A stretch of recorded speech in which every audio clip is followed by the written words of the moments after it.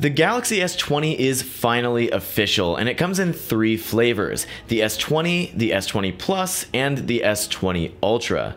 Each model comes with a different camera layout, and that contributes pretty heavily to their different price points. So let's break down what exactly you're getting with each new phone.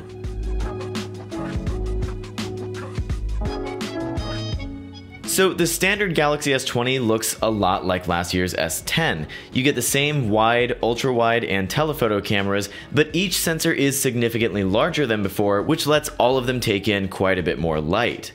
The main camera uses a 12 megapixel sensor at 1.8 microns. There's no more dual aperture, instead you get a constant f1.8, and it's backed by a 12 megapixel ultra-wide and a 64 megapixel telephoto camera.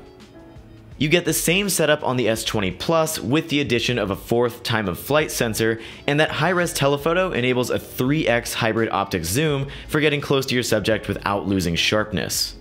On either phone, you can also digitally zoom up to a factor of 10 for a total 30 times zoom. Of course, that comes with a loss in quality, but it's impressive nonetheless. If you really want to get close to a subject, the S20 Ultra is the only way to go. The camera arrangement is totally different here. The main sensor has been bumped up to 108 megapixels with 9:1 pixel binning on by default.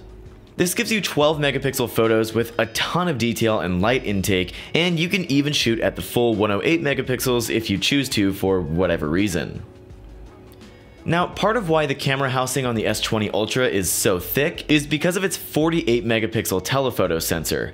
It's so large that Samsung had to lay it sideways and bounce the light off of a mirror. We've seen the same from Huawei in the past, and the result here is a 10x lossless zoom that can get as much as 100 times closer to your subject digitally. Again, there's a pretty significant drop in quality on the upper end of that digital zoom, but this gives you a ton of headroom for shooting somewhere in between, and during our briefing, Samsung showed us some pretty impressive photos of the Cleveland Stadium taken from an airplane window.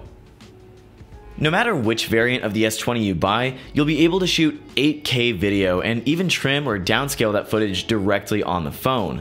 There's also a new single take mode that lets you capture multiple different styles of photos and videos with a single shutter press. We're going to be testing that and every other feature of the S20 in our full review in the coming weeks, but in the meantime, we've got plenty of hands-on coverage for you to check out, so make sure you're subscribed to Android Central here on YouTube, and until next time, thanks for watching.